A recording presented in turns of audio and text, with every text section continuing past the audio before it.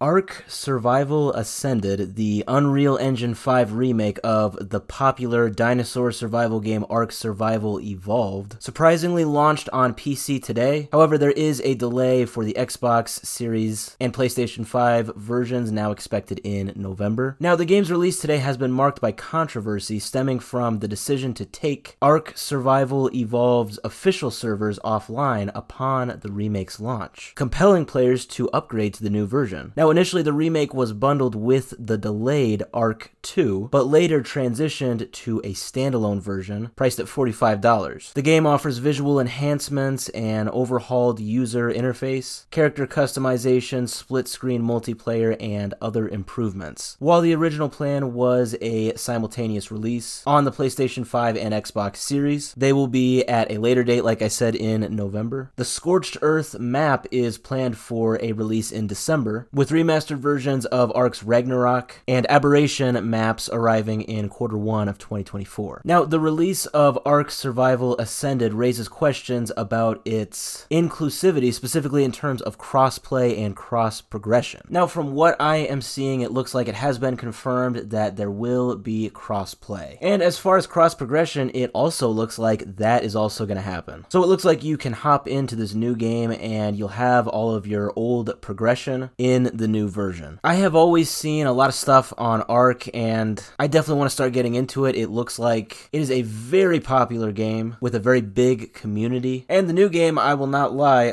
it looks very, very good. Just graphically, I mean, it looks beautiful. One thing to note with that is that it does look like the system requirements are kind of beefy, but that should be expected with AAA games nowadays. But yeah, I just thought this was very interesting. I think Ark is definitely one of those games that's like very mainstream, but for some reason is never talked about from people outside of the community of players that are interested in it. And I don't know, it looks like a lot of fun. I definitely think now would be a great time to check it out. With cross-play and cross-progression, I think a lot of players are going to be very satisfied with this new addition to Ark, and I think now is a great time to check it out and see what all the hype is about.